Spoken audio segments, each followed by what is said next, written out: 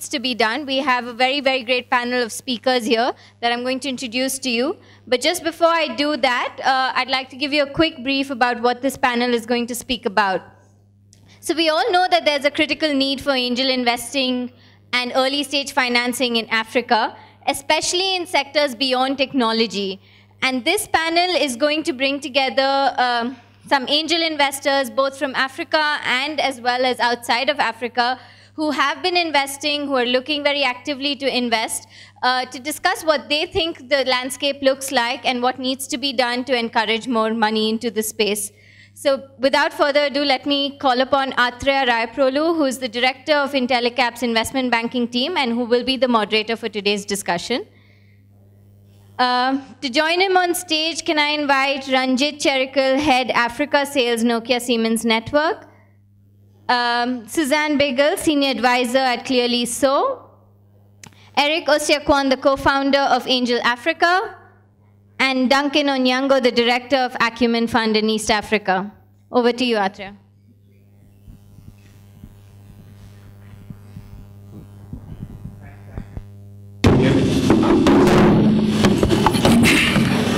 Thanks, Kanika. I'll start off the panel with, can you hear me? Is it on?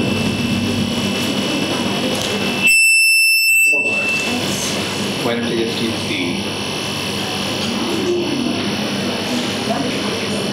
Hello. You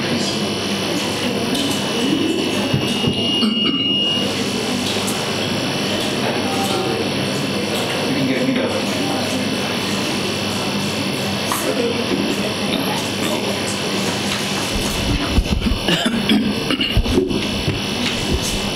Yeah. Hi, everybody.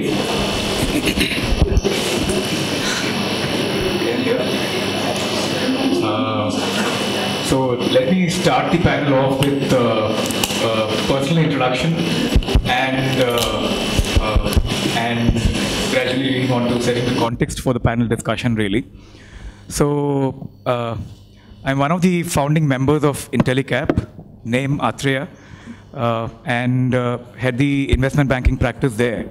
So over the last 7 to 8 years, we have actually facilitated a lot of investments into Indian enterprises, impact enterprises, close to 50 of them, and have dealt with a spectrum of investors on one side, individual investors, DFIs, impact investors, mainstream venture capital investors, private equity investors, and on the other side have actually engaged with enterprises who are at seed stage with almost no revenue at all, and leading up to even companies close to around $100 million in revenue.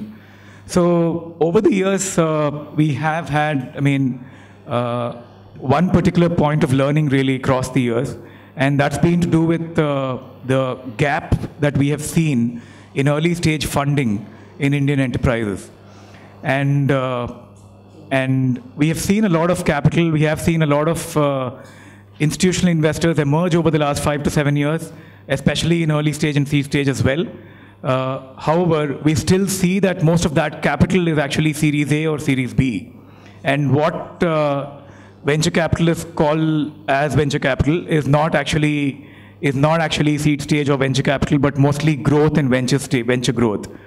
And that's actually led us over a period of time to set up our own network of investors and what we call the Intellecap Impact Investors Network, which is Acumen. One of the learnings that we have had is domestic HNI capital is one form of capital which can actually is probably the most appropriate for the kind of enterprises and for the kind of stage that we are talking about. So given the nature and the size of investment, we feel that domestic HNI capital can not only provide that capital, which otherwise cannot be provided by other institutional investors, but also can bring with it a whole lot of expertise, a whole lot of relationships, and of course, an ability to create linkages, market linkages across the value chain to help scale these enterprises up. In addition, what we feel is if we have to scale the concept of impact investing beyond that of a niche area, we would definitely have to engage with retail investors in a more ongoing and sustainable manner. And we think they are an integral part of the entire ecosystem. So that's actually led us to create this and set up Acumen, which is Intellecap's investor network. And today, over the last 2 years, we started this in 2011. We have 50 investors and partners, some of them domestic HNIs, some of them international HNIs, and some of them institutional early stage and seed stage funds. And we also have some certain high quality service providers who are part of this ecosystem. So having actually built this over the last couple of years, we have now facilitated close to 6 transactions. And we have actually interacted with a whole lot of stakeholders within Africa over the last 1 year.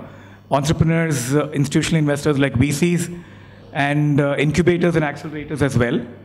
And what we find interesting is that the learning here and the observations here are absolutely similar and very, very identical to what we have found in India. And we thought we should actually come up with a discussion on the angel investing landscape out here and how we can actually take certain learnings from our international markets and see if we can adopt certain models to catalyze the entire angel investing space out here in Africa. So without further delay, let me actually start off with a circle of introductions. I will actually let each of the panel members introduce themselves. We have a distinguished group of panelists who have had significant experience investing both in and out of Africa.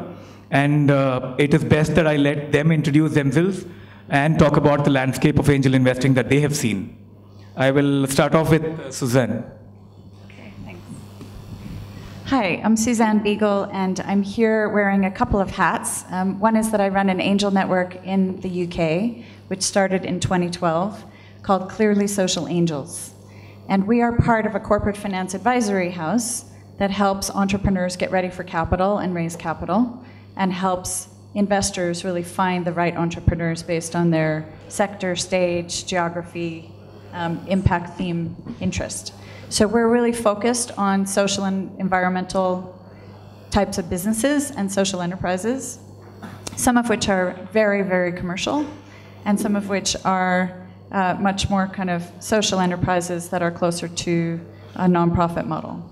And our investors are a mix. And so I'll talk more about that. My own background, I was an entrepreneur, started actually at IBM, worked for 2 IBM spinouts, then I had a business in the e-learning space, which I grew and sold, became an angel investor, and I'm kind of typical of the profile of some angels who are that, you know, built a business, sold it, and then said, how do I both pay it forward and get involved in this sector to be supportive, but also to make money.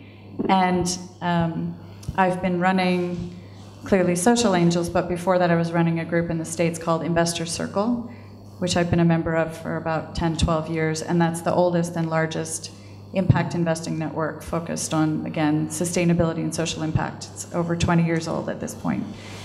So I've been an entrepreneur, I've been on the investor side, and in terms of Africa, my connection is I'm an investor in a venture fund called Grassroots Business Fund, but I'm also looking at deals increasingly that are either UK-based that are coming here, or they may be Africa-based that are coming to the UK or coming to the UK to raise money. So lots of things that we can talk about how we can be mutually supportive. Thanks, Suzanne. My name is Ranjith Cherickel. I'm based, I live in Nairobi. I'm a fairly active angel investor. I don't actually work for Nokia Siemens anymore. I quit that six months ago. I spend most of my time running a technology accelerator based in Nairobi, Cape Town, and we're building our third site in Lagos. It's called 88 miles per hour. For those of you that are here, you'll probably know about it. We invest in 15 to 20 tech startups across these 2 sites, and hopefully third by the end of the year. We give typically between $25,000 to $100,000 to a young Kenyan, South African, Nigerian, Ghanaian, to build a tech company which will hopefully be in the leagues of Dimension Data, so on and so forth. We've had a fairly good view of what's happened in the market the last few years. I've seen quite a few companies die. But we've also seen some companies to go on to make actually some interesting strides, which I've not seen in other parts of the world. An example is one of our companies is now currently raising $25 million in secondary funding for which they've got about 80% commitment. So I have a ringside view on what happens in tech and investments here. On a personal note, I've lived most of my life around the world, but more than 60% of that is in Africa. I grew up in Nigeria, and I live here now with my family, and quite excited about what actually happens here in the tech, specifically in the angel investing field. Thank you, Ranjith. I'll now hand this over to Duncan. It doesn't. Let me use this one. It's working. Trust my luck. Let's see. Good afternoon, everybody. I'm Duncan, Onyango, and I'm kind of wearing three hats, not two hats either. The first hat is that I'm somebody who's built a business and tried to attract investment and fail. The second hat is that I'm somebody who has been an angel to invest to a business that needed that type of investment. And then the final one, more importantly, I'm wearing the hat as the regional director for Acumen Fund. And for those of you who are not familiar with Acumen Fund, we are the poster boy of impact investing. We started 20 years ago, and we've grown, not just as an organization, but also seeing the expansion of the impact investing space. So we're headquartered in New York, we're present in India, Pakistan, Latin America, Colombia, and in Africa we're in Ghana and in Nairobi. So I head the Nairobi team. We've been physically present in East Africa since 2007. But our first investment as Acumen was in East Africa in 2001 in a Bennett's company in Arusha, Tanzania.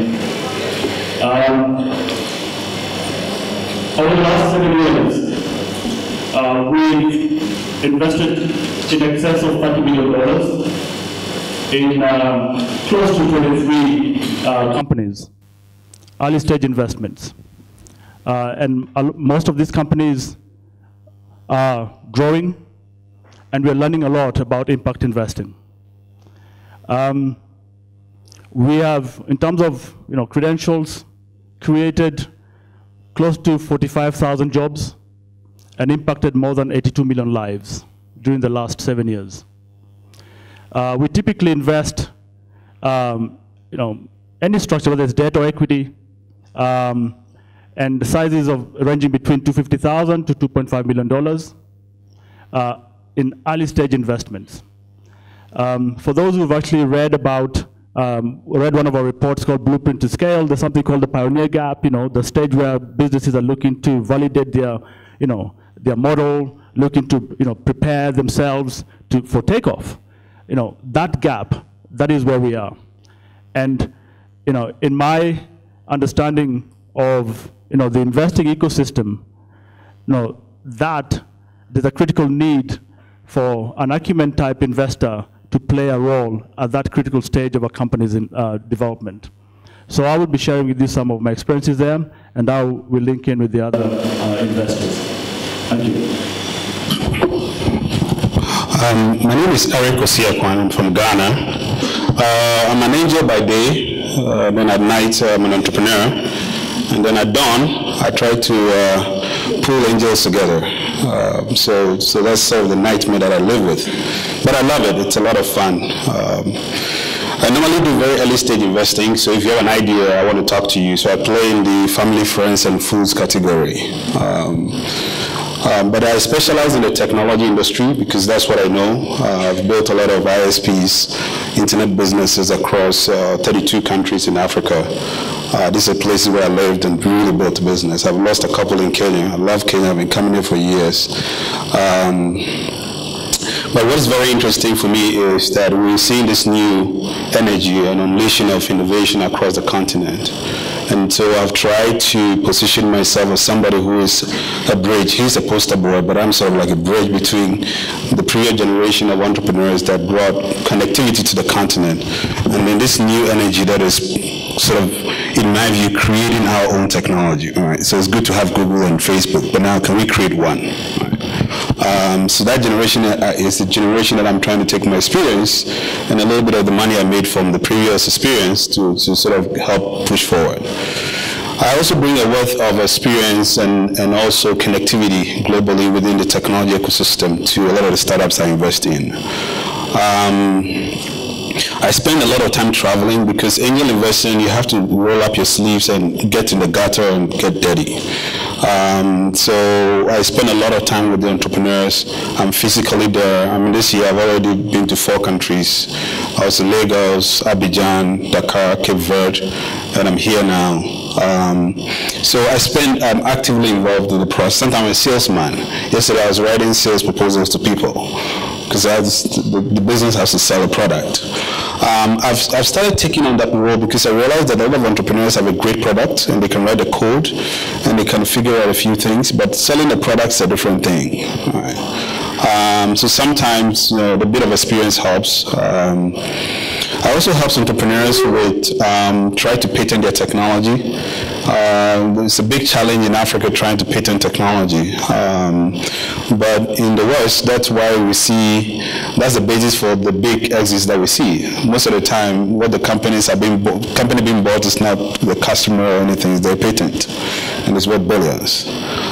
So I've been actively spending time with lawyers trying to understand how to create the right vehicles, where to locate them, how to do it. I'm trying to sort of help with entrepreneurs. So I'm also learning what I'm doing. In my previous slide, which is the ISP, where we didn't create anything new, so we didn't patent anything. We were just reselling connectivity on. Right? I also spend a lot of my time trying to get entrepreneurs to understand that you can have a great idea, but you need a team to make it work. So as an entrepreneur, you are very bold and courageous and strong and convinced that you're the Superman and you're going to save the world. But you also have to understand that you have limitations, right? And in those limitations comes the need to work with people and to have co-founders, to have partners, to have employees that you should regard as colleagues. Because without them, that great vision that you have will just be in your head. And the reality is that everybody has a great idea. The difference is those who make it work. Right. So for you to make it work, you have to understand and accept certain realities that we operate in, which is the laws of nature. I also spend quite a bit of time trying to get entrepreneurs, or let me step back. The matrix that I normally use is 3 things. So normally if you came to me with an idea, I want to see that you as an entrepreneur have the ability to make it work, or with my support you can make it work. All right. Because primarily people invest in people, and it's people that generate ideas. But ideas are worth nothing if there's no market. So the third criteria is I try to figure out whether this idea there's a market for. Will somebody pay for the service? So I'll end with sort of what we have done, which is trying to build an angel network across Africa. So I founded Angel Africa with Andile Nkaba from South Africa last year, June. And the idea is to try and create a community of investors that can start working together, collaborating, supporting the startup ecosystem. And I think that's very important. Collaboration is really needed. Out of that, we sort of begot Angel Fair, which is an event that brings entrepreneurs to meet with angel investors to try and do deals. So I think that sets a little bit of the tone. Thank you. Thanks, Eric.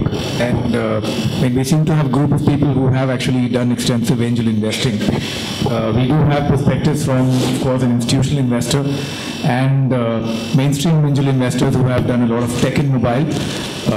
We also have an angel investor who has done extensively impact investing in the past, I've heard. Of course, one individual who definitely looks the part of the angel investor with or without the jacket is Eric.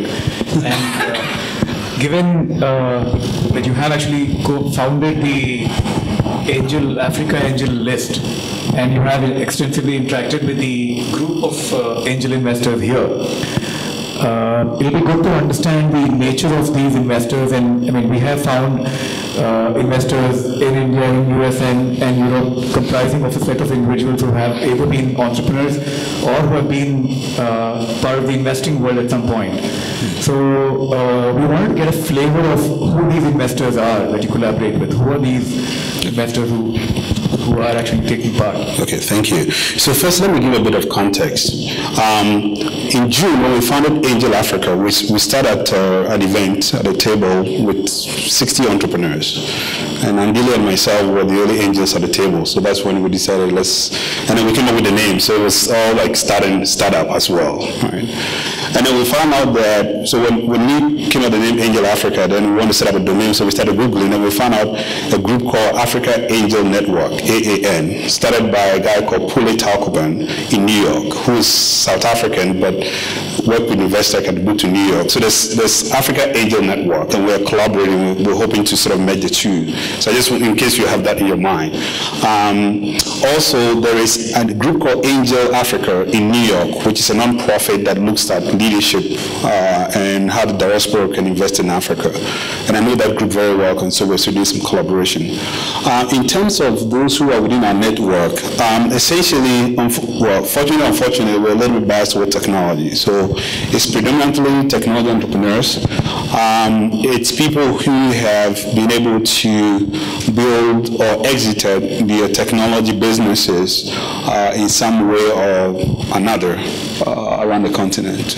We currently have 77 members, but we're also open to non-technology investors. So we have a few non-technology investors.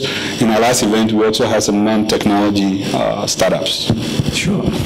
So largely comprising of people who have created their wealth through setting up their own enterprise and exiting from that, especially in technology.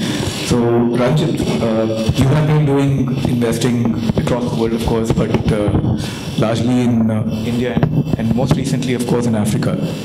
So what has your experience been in Africa? Do you typically collaborate with other investors here? And what do you think of the enterprises that you have found here vis-a-vis some other countries that you've invested in? So to 88 MPH by and large is actually is a brand. The actual funding vehicle is funded by Joe Blows, like people in the audience. We require about $600,000 to $700,000 to run a program. I mean, there are many gaps in the market, which Eric has touched upon, but the ones that we understand is funding. Secondly, we understand there's an entrepreneurship hole, as in how does an entrepreneur build a business? And thirdly, you know, how do you get them to build their product and to get it out to people? We realize it's not possible to get institutional money to come in. We need people in these communities to build these companies forward, so we need to take money from them, channel it into building these companies. So 88 in Kenya is actually funded almost completely by Kenyans. So the angels that we talk about are actually Kenyan citizens, and of course myself, Creston, who's the founder. We take small amounts of money, $25,000 to $100,000. My experience here is that generally you're competing with pretty difficult or pretty lucrative asset classes like real estate. The stock market does quite well. So to convince people to invest in angel investing, which is in many ways a blood sport, is to actually tell them that, listen, you will make some money. And they usually put money in because of somebody they trust, somebody who understands the business. So I think there is an intent and there's a willingness for people to look into this, but there's quite a lot of hand-holding that's required. And to also actually convince them that they can make some money in this because of the fact that the returns are there. So the easiest people to convince are the tech entrepreneurs, people who've done this in the past. They seem to understand that. Then there's the other category that has a lot of money and doesn't know what to do with it, but wants to do something interesting for society.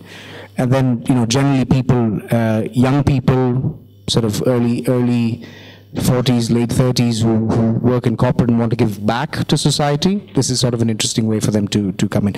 So actually all these categories that I've mentioned are among our 30-odd shareholders who put in capital.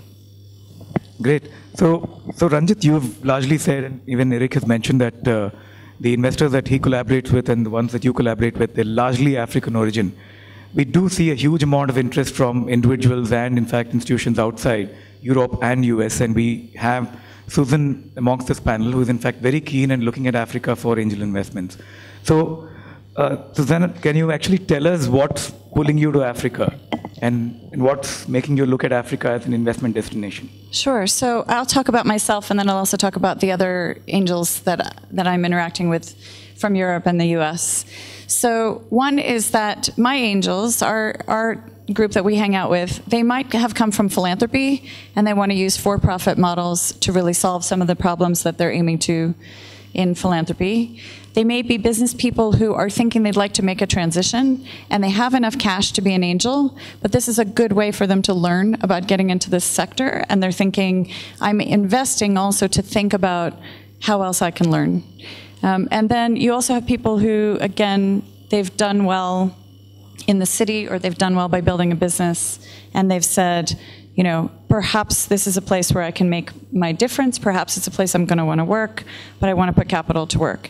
And if you start to think about the problems that you want to solve, and we're looking at healthcare, education, financial inclusion, kind of all the things we've been talking about at Sankalp so far, you can think about it in a domestic context, wherever you are, but you can also say, is there a business that I'm investing in here that has opportunity in global markets, or are there ideas from global markets which have a dual potential? Like one of the deals that we're looking at right now has a UK context as well as a Africa context. Or are there ideas coming actually from frontier markets that could really play well in the markets that we're in? And so the motivation is to say, is there innovation that I can learn from? Is there a place where I can play a role where what I know, whether it's marketing, finance, management, accounting, a sector area of expertise where I can really bring what I know to the picture to make a real difference. Some people are actually saying, look, you know, the UK is not growing at anywhere near the pace as Africa. So if I'm thinking about where do I want to be in the next 20 years, I want to really look at markets that are growing.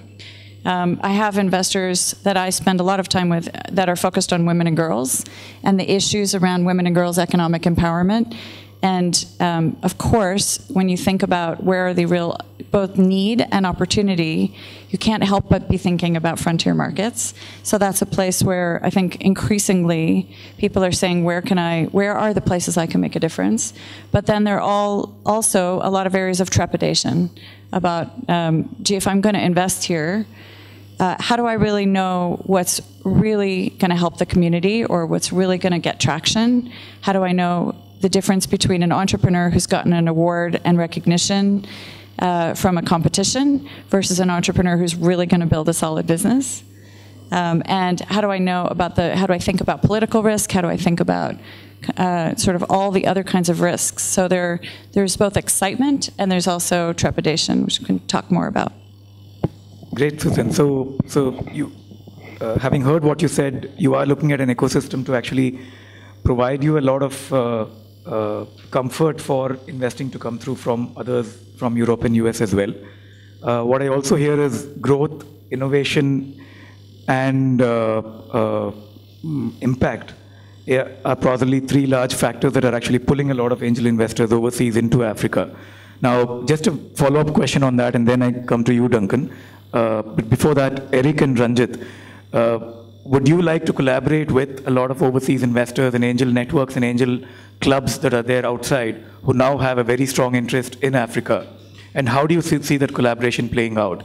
And how do you address some of those risks and concerns that Suzanne has also alluded to while collaborating with them? Somebody invested in me. So on a Saturday afternoon in New York, I walked into this office and a lady opens the door. And we talked for 45 minutes and she wrote me a check of $5,000 and she said, I think you will be successful and I wish you the best of luck. And her name is Esther Dyson. So she was the first person to invest in me because I went and pitched an idea and she taught me two lessons. One is people invest in people. And people make ideas work. And those are the foundations of my investing life. So talking about people, I always believe that it's about people in the sense of a team for a business, but also people in the sense of a community. Right. So I've done some investments in, I've not done real collaboration and syndication yet, but it's something I'm really open up to because as I alluded to, we all have our great strengths, but we have our great weaknesses. So you may have money, but somebody may have a sector knowledge about, like, I'll give you an example. When I was in Cape Verde, there was an exhibition, so there was a startup that had done a games startup called Bonaco. And then I met a gentleman called Peng from Singapore, Peng Ben, who is an investor. So we were talking and we met at this startup. He's invested in game companies before, and he just, within 45 minutes, taught me a whole matrix that is used to make those kinds of investments. Right? And I had never done that kind of investment before, and I was just learning for the 45 minutes that we spoke. Right? I have my matrix about what I invest in. So there's always need for collaboration. So you do see the need for collaboration, and you do see that happening in some time. Sure. I mean, as I mentioned before, I think there are three tenets to making things successful here. You know, the capital, the entrepreneurship, and then the mentorship, and also being able to give a market for these products to survive. I don't think there's any lack of people wanting to come to Africa, but you know, angel investing is a bit like, you know, once bitten, twice shy. So if you can't get it to work, then people don't really want to come back. And that's actually, I think, the biggest challenge we have. We don't have enough successes here where people are standing up and waving their hands and saying, yes, I want to put money down. Who can I talk to? This has happened now in India and some of the other developing markets where you've had blockbuster companies, you know, you've had billion-dollar companies. There are about $5 billion companies in India, tech companies that have come up. We don't really have any here in Africa. That's very important. Then I think the second part of it is actually the entrepreneurs that are there, like Eric, need to give back more, because we're the people that understand. I mean, I'm an entrepreneur, I understand that what that risk is. How do you quantify that? You need to then go out and syndicate and convince people this is a good idea. I've got, you know, exceptionally bright people that I've met now over the last year between here, Cape Town, and Lagos. And when I say bright, I mean really bright, because they're developing products that I've not seen in Europe. But they can't find money because people don't understand what they're doing. How do you bridge that gap? You can't go to Europe and convince people. I mean, it's something that people like myself, Eric, have to go out and syndicate on their behalf to convince the world that this works. You know, I'm putting down $10,000 or $50,000, and that's about the only way we can raise money. What happens when we raise funding for 88? We need $600,000 to $700,000 to run a program where we're able to invest in 5 to 10 companies every year. It's usually because I put down quite a lot of money, Crescent puts down quite a lot of money. That's what we did earlier. We don't need to do it anymore. Now people come back because they see the companies. They come for our demo days. They meet our companies. They see 88 and these companies that we've invested on, TechCrunch, on VentureBurn. So more and more people are actually coming. It's a lot easier for us, but it's still very hard for the actual companies themselves. And that actually happens when people take a risk and people take a punt. And it's not people from outside, it's people here first. Then we can go out. So you've touched upon a very important point, Ranjith, syndication of deals. And I have seen from interactions that from an operating model perspective, the angel networks here operate in a very different way as opposed to how they operate in the US, Europe, or in India. It seems like angel investing happens on an individual basis and not so in groups, which is very, very different from how it happens in other countries. We will, I think, come back to that in terms of and touch upon collaboration once again. But just before that, I want to ask Duncan the question on the pipeline. So we have a huge interest from international investors, domestic investors, and a lot of angel networks and angel clubs, and even fairs that have been created to showcase enterprises. Questions do we have in our pipeline? Do we have enough enterprises that investors can actually invest in? And if we talk about the availability of the pipeline, then do institutional investors see angel investing as part of that ecosystem and as an integral part of that ecosystem at all? So, Duncan, I mean, you look for businesses that have possibly been validated or not been validated. You are looking at early stage investing. So, how much comfort will an enterprise that has been invested into by an angel or a group of angels give you when you're looking at your pipeline? I think it will give me a lot of comfort. And maybe it's good to just look at the types of companies. When we talk about early stage companies, what are the sort of things that we encounter? I always look at it in two ways. When going into a deal, I want to make sure that I can price that deal. And if I'm having difficulties primarily because there's a lot of unknowns, then it becomes problematic, and that probably is something that puts off a number of investors. Businesses at the very early stage of the development, where the model has not yet been proven, maybe there's not a firm understanding of the marketplace, or even a great development of the proposition, means that we're assuming a lot of things. But if an angel or somebody who understands how to build and develop businesses has done their part, then that gives me a lot of faith, and also enables me to properly price that deal, go into it with great understanding of what risks I'm taking, and what it will take to scale it. So the challenge for our industry is to move from the transaction-based view of the world to more of an ecosystem, appreciating the efforts and the inputs and the investment that has come before. And I believe that, as a major player in this market, that my ability to generate pipeline will be enhanced by everybody playing their part. And I also need to examine what role I have to play in ensuring that those who are taking earlier risks than I am are able to do the investments. So we've been having a discussion which has been facilitated by Andy in terms of how we can develop an ecosystem framework where everybody plays a part: incubators, accelerators, angels, early stage investors, and Series B and Series C investors, being able to play the proper role in the investing space. One of the risks. Duncan, can you say who Andy is? Andy is an acronym for Aspen Network of Development Partners, I believe. That's what it is, Andy? And entrepreneurs, that's it. Sometimes I struggle with some of the acronyms. And we are a member of Andy, and I think Andy are present in this forum today. So they've over the last year set up a work group to look at how we can establish a framework, an ecosystem to enable an ecosystem view of investing in East Africa. There's a characterization of this space. I mean, to be honest, we all look at the same deal. I bet you all the investors in this place are all looking at the same deal. And I can now say that over the last 1 year, because we look at partnerships and collaborations as a strategic aspect of our work, we've seen the result of that. I have a very healthy pipeline. But within my pipeline, there is some investments that we'll probably be looking at for maybe another 2 years.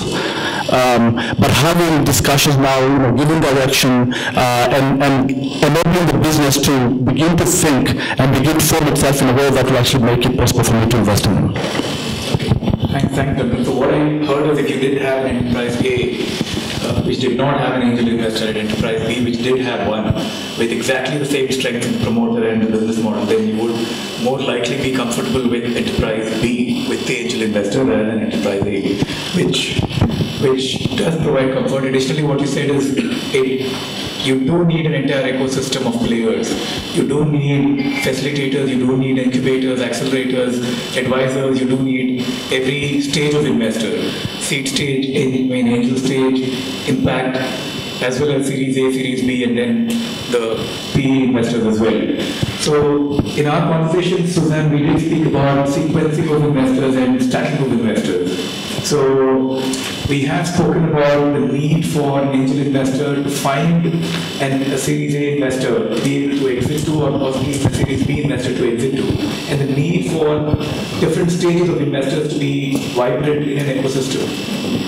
In certain cases, of course, we do have investors stacked together in the same company. Now, how have we seen that being played out in international markets?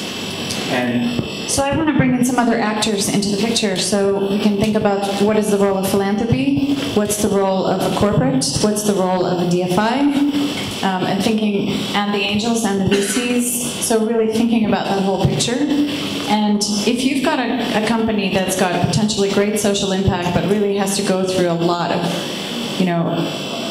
successive versions of their business model, testing, piloting, R&D, it's great if you can have philanthropy at the front end. And that philanthropy could be corporate philanthropy, it could be coming from an accelerator or incubator funded by a DFI or by a corporate or individual angels. It could be funded by foundation grants. But oftentimes it's great to have that sort of grant in the sequencing side. Grants come in. Sometimes angels will come in. Or friends, family, and fools, as people say, but oftentimes it's great if there's grant money there that can then lead to either more grant plus now convertible debt from an angel or any of these other kinds of players, which can then lead to now getting equity and adding in, could be angels co-investing with VCs. Again, philanthropy, which was really viewing themselves earlier on as just purely on the grant side. Now philanthropy is really looking at themselves as mission-related investors who can also be using money out of their corpus or money out of program-related investments to be an investor. And that's really come up in the last 10 years. So I'm involved with a network of foundations which are really looking at mission-related investing, not just using their grants, but very definitely using their investment. And I know that some are here. And so who can play along that sequence as the company gets de-risked and as the company then needs more and more money to scale? That's one aspect of looking at it. The other is stacking. So where you could say, is there a philanthropist or a player that's willing to take a first loss position? And then another investor who says, well, I'm excited about this, but I'd rather sort of go for lower risk and lower potential return. And then another investor who says, look, I want that, I'll take the riskiest position, but then I want the best potential return opportunity. The key is aligning expectations and being really clear about what your motivations are and making sure that if you've got people co-investing, whether it's co-investing with grants and debt and equity, or co-investing in terms of just into the same deal, that people's motivations and expectations are clear and aligned, and that the entrepreneur's expectations around that capital are clear and aligned. So one of the places where it really goes wrong is if either the entrepreneur doesn't get what kind of capital is coming in and what that expectation is, or if the investors, if you bring in 3 different kinds of investors, and one is, I'm just aiming for a quick flip, someone else is saying, I want to really grow it, someone else is saying, I'm really there for the social impact, someone else is there saying, I want to really be there for some other motivation, that's where things really get messed up. But I think what's exciting, and what we're seeing a lot in London and the US at least, is these collaborations and the benefit from these different kinds of capital, different kinds of characteristics and ability to move and bring in, again, successive layers of capital can really come to the fore. And I think in an African context, this is going to be absolutely critical. And that, again, depending on what kind of enterprise you're trying to grow, we've got this opportunity now, since it's in a way a really open field, to be building it with some of the lessons learned that we've had from these other markets. Great. So sequencing and stacking of investors. What's very clear is that different investors come with colors of capital that's very different, and it's quite important that there's alignment across the different investors with the entrepreneur and the business as well. And what is very clear is there is a lot of collaboration that does happen in international markets, especially at early stage when it comes to investing. what we have heard is from an operating model perspective, we have seen a lot of informal collaboration happen even within Kenya and Africa. And I have heard you talk about chamas who have basically been investing in groups. And the way I hear it, it seems like the formal networks that today invest in technology and mobile do it more on an individual basis. But historically, there has been a tradition of people investing in groups. Duncan, can you throw some perspective on this? And we can then take that forward and see if there are some learning. Yes, indeed. And I've had some experience with that. I think for those who are familiar, with the kind of context, there are chamas which are investment clubs, and these are groups of people, whether they're school friends, girlfriends, whatever it is that brings it together. Just being able to, collect some money, some funds, whether on a monthly basis or a monthly basis, and then, invest in that money. One very good example is, for some of you are familiar with the hotel industry, there's a hotel very close to Nyayo Stadium called Mvuli House. And I always actually pivot to this. When Mvuli House was being developed, the guys, the promoters of that particular business actually got the chamas to actually come and pitch. They pitched in front of a number of chamas. And the first investment that went into Mvuli House were actually a group of chamas. And Mvuli House has now grown. I think they've got about 2 or 3 extra establishments. So that just gives you an indication of the types of groupings that are coming up. A lot of the channels, some of them now do have play an active role in the stock exchange. Others tend to prefer, property development and, buying land and then buying property.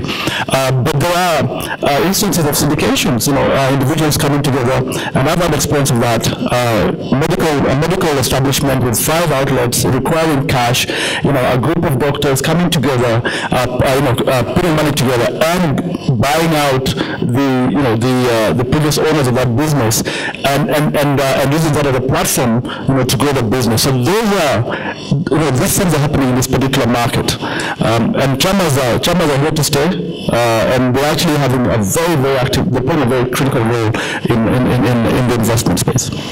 Great. So what's unique about chamas, from what I hear, seems to be that they do have a lot of local context and mostly have relationships with each other already. They know each other. And Eric, from what I heard from you yesterday, it seems like you're translating some of this into angel investing by creating these local groups in specific places in Lagos, in Accra, in Joburg, in various other places across Africa. So you do see the benefit of having groups who do relate to each other and who do understand each other and invest together in groups. So can you talk a little bit about what you're doing there? Okay. I've done this before, so I'm just following an old script. When I did the ISP consulting with ISPs, I started the Ghana ISP Association, and then I founded the African ISP Association. But this time I founded Angel Africa List, which is of the Africa group. But I'm part of the Ghana Angel Network, which I didn't start, but I joined because the network angel investors locally. I'm a very good friend of mine, Tony Davis, started Lagos Angel Network Land, which is a network of angel investors. But the idea is to try and push for angel networks across different countries. So when I was in Senegal, I was meeting with some angels. I actually invested in a company in Senegal this last year, which is why I was there partly. But also trying to use it as a base to sort of push the angel, because I'm investing from Ghana, so I wish there's an angel who also invests, and then we can be buddies and we can sort of help out. And so part of our approach with Angel Fair is to try and use it to achieve two purposes. One is to create a forum for deals to happen, but secondly, to sort of push for a local agenda. So our next event is in Lagos. So we're partnering with the Lagos Angel Network and the Africa Venture Capital Association to host the Angel Fair West Africa. the idea is to go to Lagos, so prop up the angel network there, bring up the angels from Ghana, hopefully bring up some angels from Senegal, bring some angels from the international community from East Africa. I know Atreya NPH is setting up, and so we should chat a little bit about if you guys are ready enough to collaborate. But the idea is to use it as a vehicle to then get the angel community in Lagos to be more active, right, and to also collaborate and have some visibility into angel activities in other countries, right. And the view is that will, for example, propel the angels that we bring from Senegal to go back and say, okay, we need to set up a Senegal angel network, right. So that's sort of the agenda which I'm trying to achieve. But we also partnered with the Africa Venture Capital Association with a vertical agenda, because as angels, we want to see that there are VCs and private equity guys at the value chain who will then do the follow-on investment, right? Otherwise, then you have to invest and you have to keep investing, and then you run out of money, and then the startup dies, right? And it's the same way the VCs and the private equity guys will tell you they're having deal flow problem because they cannot have visibility to what's happening down the value chain. So the third agenda with this meeting is to try and create some visibility within that vertical value chain as well. And so you have to go this way, horizontal, and you have to go also vertical. Sure. Yeah, we have one last question before we do the Q&A. Okay, you go, and then I have a question for you later. I also have a comment. So we'll go with the comment and the question. So my comment is a little bit more controversial, and I apologize in advance. No, so the role grants, which is I think partially why a lot of people hear that, is actually fairly insignificant and actually counterproductive to angel investing in Africa. So that's my view. We can chat about it a little bit. I say that because grants has created this sort of mentality, specifically in Kenya, which I've not seen in other parts, like in Nigeria and some of the other countries, where there is nothing to give back. A grant is a grant. I take it and I walk away. You haven't taken anything from me. You haven't taken my money. You haven't taken my children. No equity. I have no obligation to you. I see you in 6 months. I tell you about the progress. When it runs out, I make another application for some more money. That does not create entrepreneurs. What it does, it creates lazy bones. It creates people where they expect us to give you money. We don't need that. We don't need people to stand up and give us money. We want people to believe in us and give us money because they're going to think we're going to make money for them. That's the only way this works. There is no two ways about this discussion. You never saw this. Well, that's my view. I know you made your point, and this is actually where that dichotomy starts in most of the emerging markets. There are good ideas, don't get me wrong, that have been funded in M-Pesa is a good example. David put some money into that many years ago, that is, but it's not an entrepreneur's dream, it's still a product that's run by a big corporate company. And to get good guys to come out of this, I think people need to take something back. When we give money, you need to make sure that you get something back, and that's the principle.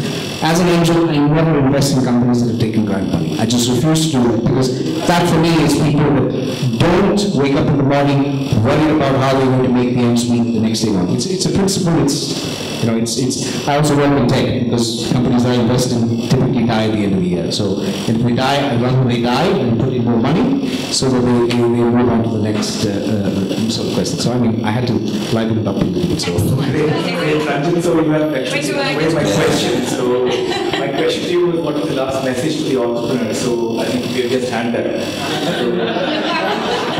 Okay, so I want to tell a story about a company in the States called Revolution Foods. How many of you have ever heard of Revolution Foods? No, a few. Okay, so here's a company where I met them when they were at a business plan competition coming out of Berkeley, and they were looking for $50,000. And I was at Investor Circle at the time. I'm on a screening committee. I'm reading their plan, and I said, boy, they want to reinvent healthy food in the schools.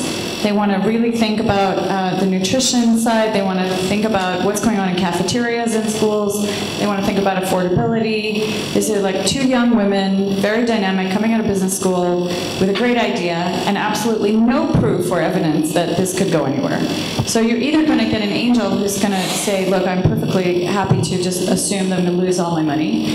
Or, in the case of Revolution Foods, you're going to get some grants, which are going to give them the room. These were very entrepreneurial women. Just giving them the breathing room to go out and demonstrate, build their business plan, go out and do some pilots, demonstrate what was really there. Now today, this is a company which has went from grant to angel to venture to now huge venture, and they're rocking it. I mean, they're so on fire.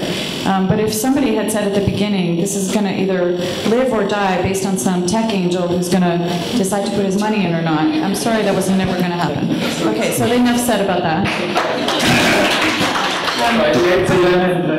Debate on whether Ranjith is going to. Wait, but can you ask Eric a question? Yeah, okay. Just running out of time. I think we need to throw the questions over. Okay. But can I? Well, so the point that I wanted to make is that, look, if you're an entrepreneur, you solve a problem and somebody's going to pay you for that problem, who's the customer. It's very important for everyone who supports this ecosystem to drive down that fundamental principle. So in your business, you have an idea, the idea solves a problem, and so somebody's willing to pay you for solving that problem. So as a business, you must wake up every day thinking about the customer. How can I solve this better? How can I make life better so that person can pay me? My view is that is what the entrepreneur must fundamentally be thinking about every day, right? If you have some donor funding, good luck. If you have some investment, fine. I'll give you an example. I'm here, I managed to co-opt one of my startups, SMSGH here. Alex is somewhere around, but he's cutting deals.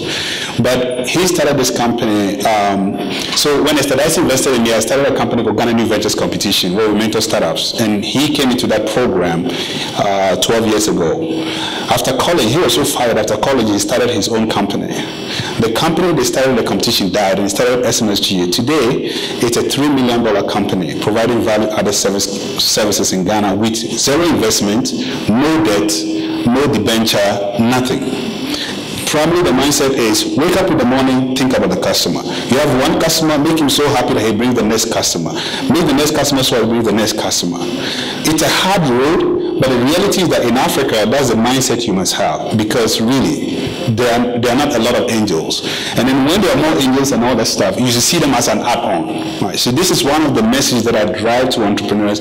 That is very, very fundamental and very important.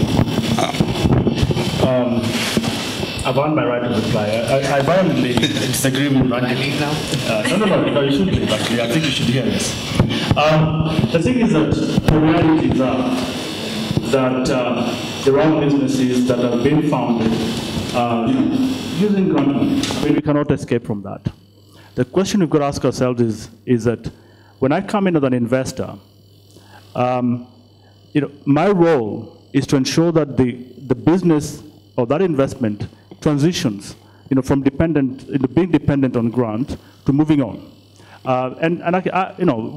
are currently invested in a sanitation business, and they've been able to get a lot of grants. But the question we're asking at the board is, what is your plan to move away from grants into, attracting more commercial types of investment, primarily because running after grants can be very distracting, and the management will forever be in conferences such as this all over the world trying to attract grants rather than focusing on the business. So I agree with my colleague here, Eric, that it's about the source of funding is not that important, but being dependent on grants can be distracting. And, but we have to acknowledge the fact that these kinds of funding exist, they're there for a purpose, and that they can be quite catalytic in these types of investment. Some of these businesses, for you to be able to prove the model, you need risk-free capital, and maybe grants is the way to go. So I think we'll let the panel debate outside of on whether we need to take grants or not. So we have to throw this open to the question and answers. You want a mic? You are going to let me ask Eric my question at some point. No, this is a question to Suzanne. My name is Kat, actually with Acumen. Suzanne, I just wanted to ask you a question of what is it that angel angel investors would like to see so they can increase their activity? And I know we talked about appetite earlier on. So what sort of things are you looking for once you give your money? Okay, so the question is, what are angels looking to see, right? So, you know, similarly to Eric, and my angels are impact angels, right? So they want to see a great entrepreneur and a great team. They want to see a real problem that needs to be solved, and not just an entrepreneur who's come up with a solution looking for a problem. They want to see that there's really market demand, and that this angel has investor, this entrepreneur has relentlessly gone and understood the market, so that they've actually really, you know, you talked about, you know, spending a lot of time flying around. You know, I like it when I hear that an entrepreneur has gone and spent a lot of time in the market with customers, with you know, people who really they're really out to serve, to understand what they're looking for. We also want to know that there's the creativity and the resilience, that if, you know, these three things don't work, that somebody's going to bounce back. So that and emotional intelligence we're looking for, not just kind of raw technical intelligence. And we're looking for, does this person have a way to articulate the impact that they're going for? And to be able to say, look, these are three things I know I have to do well, including what is the social or environmental impact? What is the problem I'm trying to solve, and how am I going to look at that? And that they're going to be looking at their labor relationships, how they treat their employees, their customers, how they're building an ecosystem of support around their business, who their advisors are. And they really want to see that there is that network of support. So if I'm looking at somebody who's relatively early stage, I want to know, what do people in the market think about them, and who's showing up to help them if they call. From a relationship with somebody that's like if we're sitting in London and we're saying we really want to co-invest with somebody in Kenya, we also really want to see that there is that local network, so that the Eric is going to show up and really coach that person if they need coaching, or that a lawyer is going to show up and, you know, be there for legal advice, or that somebody who really understands distribution in that particular market is going to be there, because we may not be able to. So we really want to know that there's a good partner. And the trust, somebody mentioned the trust thing. We want to know from an investor to investor standpoint that this is someone that we can really get on with, really trust, and that when things go wrong, because they always will, you know, how is everybody going to react? And who's really in it also for the long haul? And it's this complicated question about you know, how soon do you let something go if it's not working? Versus how long do you stay with something that's not working? And different people have different approaches to that. And sometimes you really do have to let something go, even though you love the idea, or you love the person, or you love the problem they're trying to solve. But sometimes actually the key is to stay with it if you're really trying to aim for social impact. I'm not talking about just a sort of tech venture that's out there to just do like the next cool thing. I'm talking about something which is really aiming to solve a social problem. That sometimes you have businesses that you stick with for 10 years and then it's an overnight success and it really takes off. There's companies in our space where that's much more typical. And to have patient capital that's there saying, okay, if I really want this social aim to be achieved, I want to know that there's other patient capitalists sitting alongside me. Yeah. Thank you.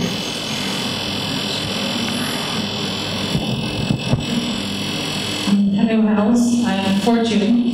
I'm from Lagos, Nigeria, and I have just two comments to make. I'm really happy at the fact that there's something coming to Lagos Angel Fair, and I'm still going to base my other comment on the Lagos Angel Fair. It's a long time coming. It's something we really need in that space in Lagos, Nigeria, and coming from the grant aspect.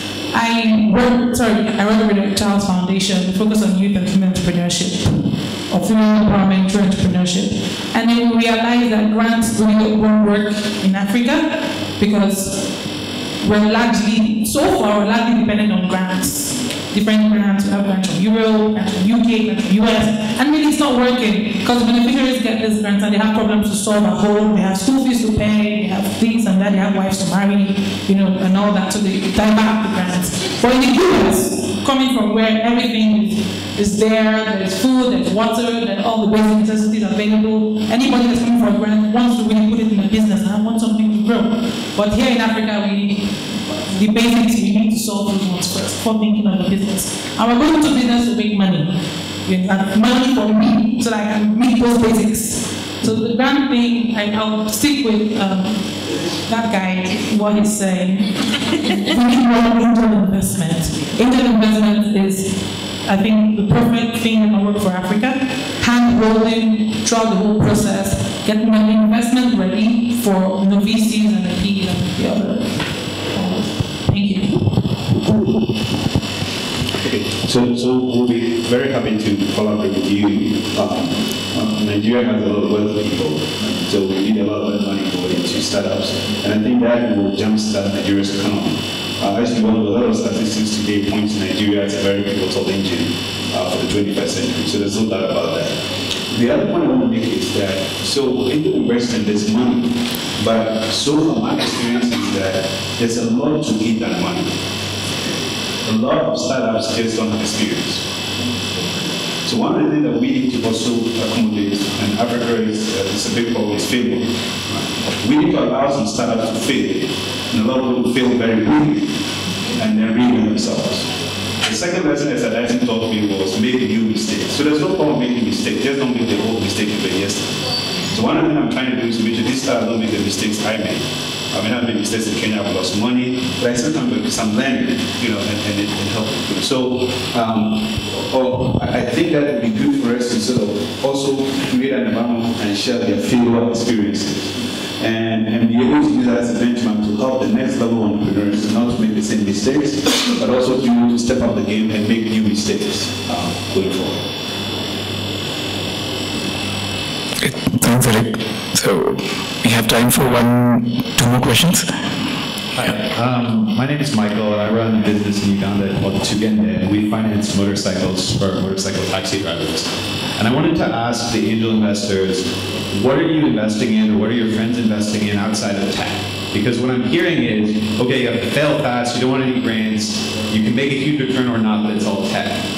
What are angels looking at besides that? Because I'd love to get more African investors involved, but I'm having the same problem. People are like, well, we could make an angel investment, or we could buy a plot of land and subdivide it and resell it, and the returns are very high. So what are angels looking at, and what are they thinking about beyond tech? Because I think that was part of this panel, non-tech angel investment. So great question, and I will actually first ask Ranjith to respond, because my question to him was, what would actually make Ranjith and the group of angels that he's collaborating with, and second, of course, to Eric, to make them look at enterprises that create impact. And of course, there's one key message that he has already communicated in terms of what he's expecting of entrepreneurs. But broadly speaking, outside of tech, what else can actually make you start looking at enterprises that create impact? Sure. So when I talk about tech, I'm not talking about Facebook or Google. Technology today is the actual great gap closer. That's the single biggest thing that has actually changed the way people live in Africa, people live in the US, everywhere, all around the world. That is actually bridging the gap economically, but also from a social and a lifestyle perspective. So when I say we make investments in tech, I mean, I'm not talking about a website, or I'm talking about technology that helps, improves lives, and actually takes things forward. So you were mentioning a finance startup, for example. Sorry, finance. We have actually invested in finance startups, but using technology platforms for distribution. So there are investors here who are actually very keen, a lot of the angels that understand finance, but don't understand the technology platform. However, they know how to sell those packages. In Kenya, there's quite a few people in the insurance, banking industry who actually appreciate the model where you're beginning to sell because of the relevance of investor. I mean, if you could develop a model tomorrow where you could do unsecured lending in Nairobi for $2 per person, you'd make a lot of money. That's not really a technological innovation. That is actually innovation in how you lend to people without actually doing a credit profile check. So there are a lot of angels, I think. The issue, quite frankly, is how do you get to these angels? How do you actually know what their interests are? I've seen different flavors in different parts of the world. in India, as Atreya was mentioning, we only have actually clubs that do that. That doesn't exist in most of Africa. We've got what Eric is trying to do. There's a few flavors of that in Kenya. But I actually don't, honestly, I don't really want to see angel. So when I say a series angel, somebody who's got $20,000 that's put away every year, they will invest it in something. That's not just there now. But I think the key to this, to get this going, honestly, is to cultivate relationships. And the other thing as an entrepreneur, you should realize is nobody gives you money the first time you meet them. You need to meet them a few times, you need to convince them, they like to see a bit of progress. There is a little bit of lack of patience also on the entrepreneur side here in Africa. You need to understand that it takes time to get somebody to give you money. So there are tons of angels is what I'm saying, but you still have to be able to convince them that they can trust you to give you the money. Plus, as I mentioned before, you have to actually show that you can deliver some profits from that. So yes, you have to be able to show a business case that's better than taking a plot of land and breaking it up into 5 pieces. I mean, otherwise you should go to land business, frankly. So what I hear is technology is synonymous with innovation, and innovation, so it's not just IT and commerce, but innovation applied to any problem which can bring about growth and profitability in the business. And that can attract the angels. So, Eric.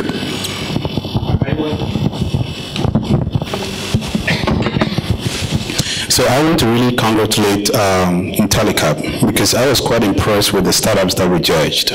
I mean, for the first time, I was in a panel judging startups that were not predominantly technology startups or technology businesses or using some form of technology, but were mostly agriculture, renewable energy.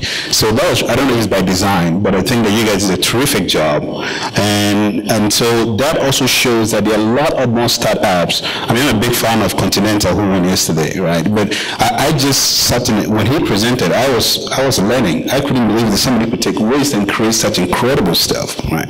So this also helps with people realizing that there are other startups, and what you do in Uganda is terrific. I mean, I like to hear a little bit more about your startup and understand the space a little bit more. I like to learn. I don't know it.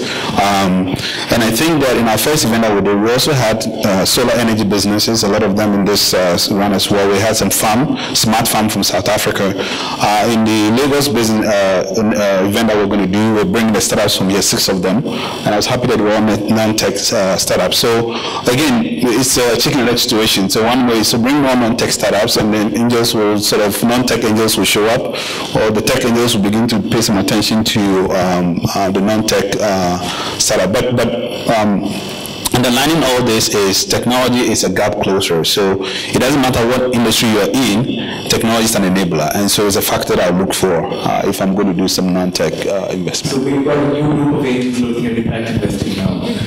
Well, before I end, I think we've got the discussion has got really started. I'll end with Suzanne and Duncan. Okay, so I don't want to leave this without saying something about women. So, Eric, what percentage of the angels that you hang out with are women? 5%? 2%? It's very hard. 0%? Yeah, that's a hard question to answer. Here's the thing For the first time I couldn't answer a question. That's good. So you have an opportunity, which is an unbelievable opportunity, which is to get women into this picture as angel investors in Africa.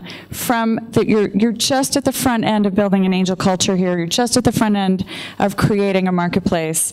To bring women in from the beginning, to recognizing that the men, just as much as the women, need to learn how to become an angel investor.